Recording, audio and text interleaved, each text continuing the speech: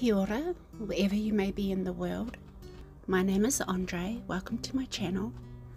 This is an awareness and at some time will be an interactive channel about people like myself who write backwards or use their left hand or use both.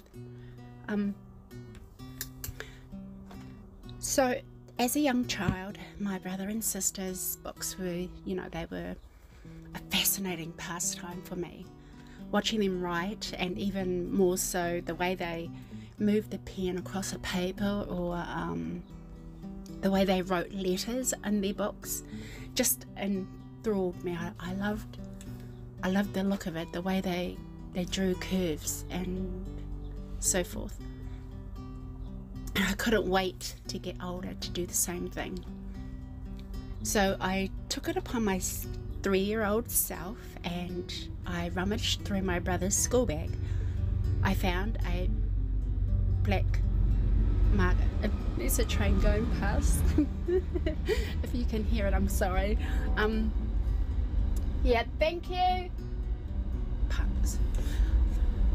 So I took it upon my 3-year-old self and rummaged through my brother's school bag, and I found a black marker pen, and I casually walked into my parents' bedroom because that's where my cot was, and I slept in there. And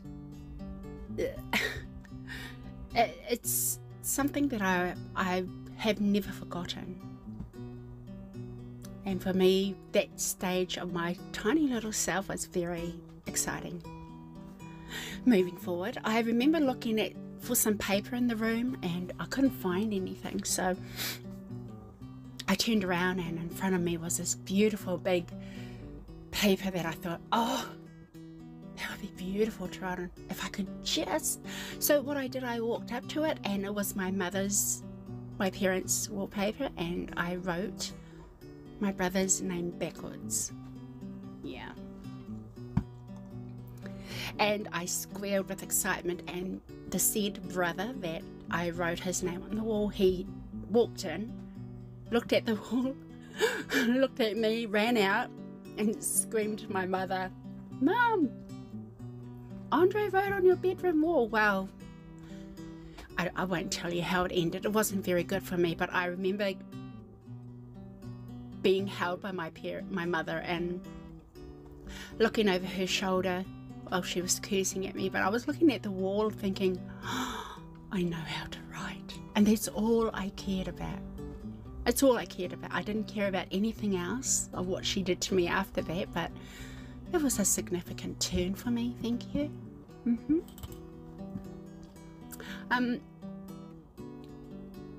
As I grew older,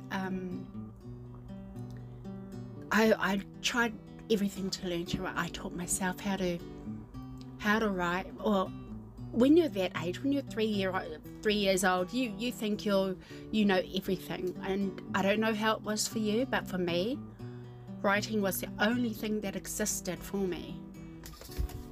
I come from a very huge family, and when you can't get your parents' attention, you turn to something else, and for me it was writing. So I was 5 when I first attended play school. That's what it was called back then, kindergarten now. And I was teaching myself words and letters, pronunciations, and to write, I'll wear it backwards. And then I got home early one day, and my mother, looking all flustered, she came and picked me up from the headmaster's office because he was upset with my writing. And she says, "Baby, you need to learn to write." And I was very confused. To me, I was writing. I don't know what the problem was. And when she saw my confusion, she, "You need to learn to write forward if you ever want to go to school again." I was crushed. I wasn't allowed to go back to school until I could write forward. The school thought it would be, quote unquote, my situation that they had to deal with, to fix. Oh, I hated every moment. The yelling and the screaming to get my letters right. It wasn't it was hard. My mother was very hard on me way back then, but it was for my own good. But back then it didn't feel like it. It felt like it was very horrible. I was quite traumatized by the whole experience, sorry. And slowly I was failing to stay focused each day, and the beatings would become more and the learning less. I was 5. I mean, I could write nearly better than anyone in kindergarten. I could definitely spell better. I could read my brother's books. I just couldn't write forward. My mind just could not comprehend it like normal children. It was quite stressful, very stressful. One evening after dinner, my parents cleared away the table, and my brother and I looked at each other, and he says, "You want to draw?" And I said, "Yeah, why not?" I went into the lounge and I sat on the floor. He brings all his paper and pens. I remember looking up to him and saying, "What's wrong with me?" He just hugged me. I remember being hugged. He's a great brother.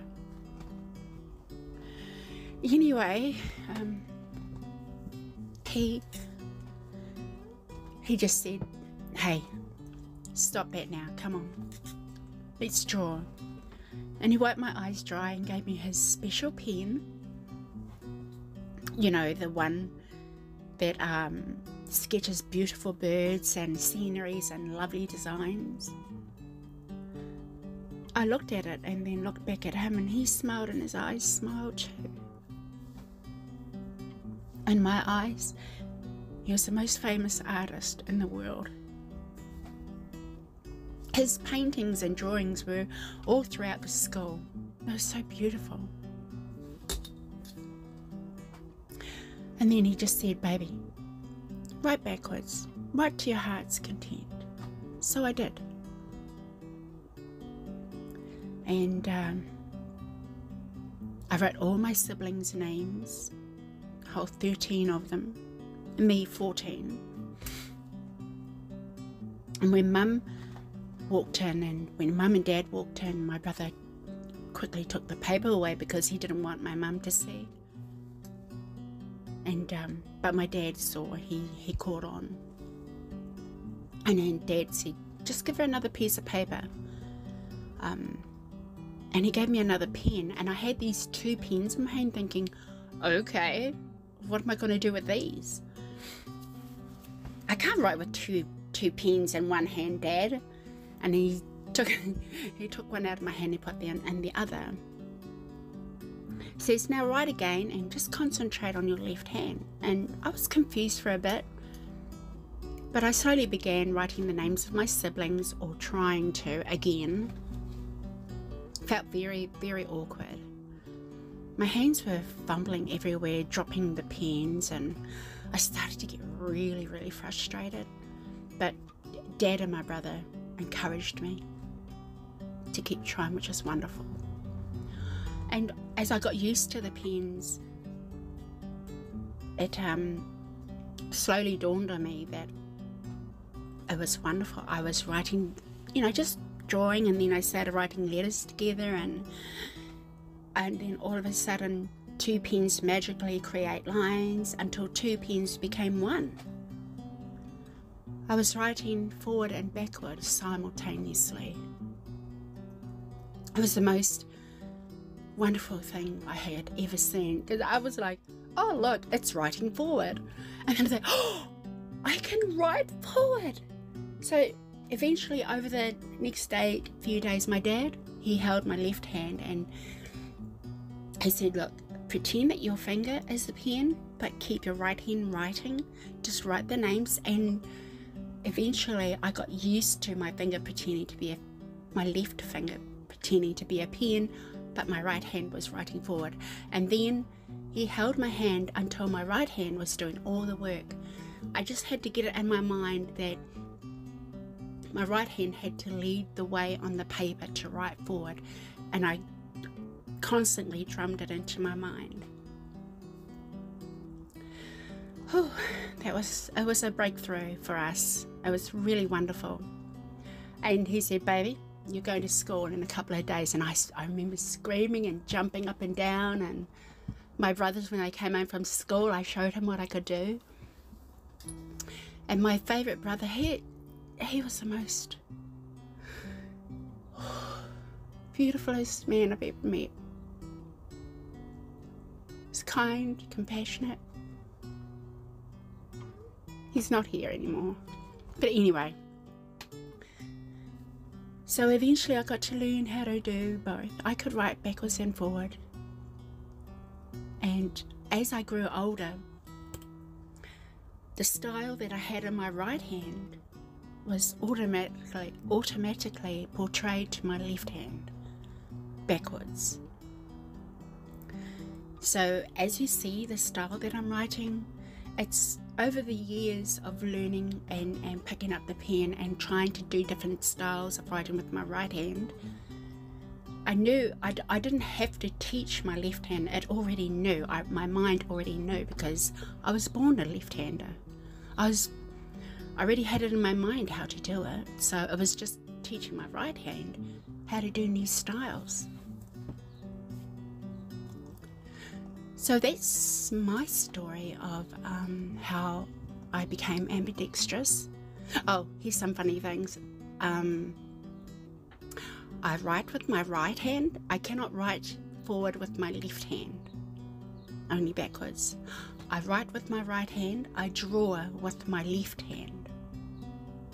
I use a bat with my left hand. I play tennis with my right hand. I shoot basketball with my left. I play soccer I boot the soccer ball with my left. So there's a lot of things in my life that I do with both sides of my left and right body. Oh, sorry, both sides of my body. It's to me, it's not amazing. It's just what I had to learn to survive as a child. And in my life, I met a beautiful man, most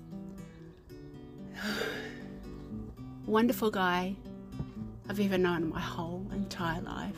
His name is Jesus. He's helped me a lot. When I first learned who God was, I was amazed. I was in love. I will say that God was my first love growing up as a child, because I went through a very rough time with a lot of things, but you know, a lot of people do. But God found me and I found him, and it's been wonderful ever since. Anyway, this is about to finish soon, but I just wanted to say thank you for taking time to watch my video and hear my stories. I will be posting more over there in the future, so watch out for that. It's been a great ride so far. So I hope you enjoy everything that you've seen, and if you like it, I'm glad. I pray that God looks after you and your family and takes care of you like he has for me. I'd like to thank a couple of people for helping me make this video. First and foremost is God. Without him I wouldn't be here, and you wouldn't be watching my videos. I love him. Second of all, two beautiful people I know from Michigan, USA are Jen and Terry Dillard. Thank you both for your encouragement to do this and to create my work, because I had a lot of fear about writing the 10 Commandments backwards and everyone seeing it. but you helped me there, Jen, so thank you. Can only get better, right? Yeah. Well, without further ado, look, I'm going to go. Thank you very much, everybody. Take care and everything you say and do. Until next time, bye-bye.